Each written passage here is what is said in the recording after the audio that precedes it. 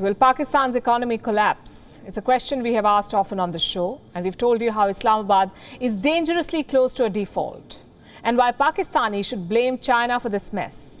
It's the Belt and Road debt trap that is bleeding Pakistan, but China is not the only creditor that Pakistan owes money to.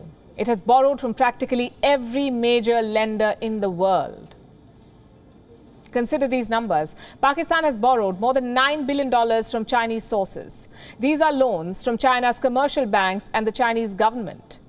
In all, Pakistan owes China more than $24 billion. Beijing is the main creditor of Pakistan. Then we have Europe. Pakistan has raised $1 billion from the European market.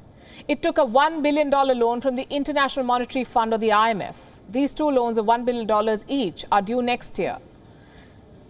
Pakistan also owes more than $11 billion to the Paris Club.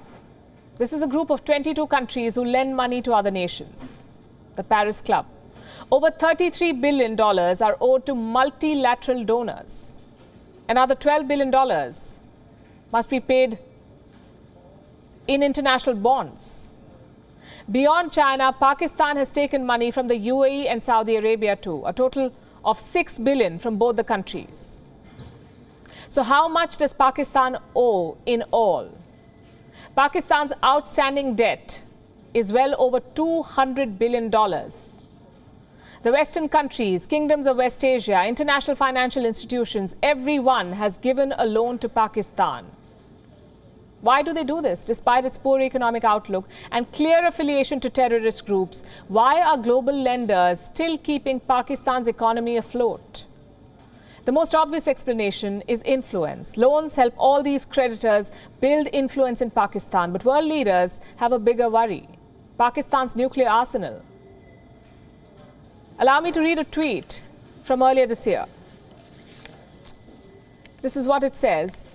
It was from lawmaker Lindsey Graham. And it says, he was talking about the crisis in Afghanistan. Any sustainable solution in Afghanistan, he said, must include Pakistan. We must all remember Pakistan is nuclear armed, and there is a Pakistan version of the Taliban who wishes to topple the Pakistani government and military. Very complicated region and dangerous times. Well, this is the threat. In Pakistan, we have a dangerous mix of a powerful military and state-sponsored terrorist groups. Any form of instability could create a dangerous situation where nuclear weapons could fall into the hands of terrorists.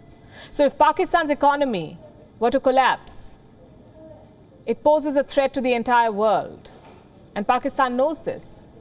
And it doesn't hesitate in using this nightmare scenario to extract concessions.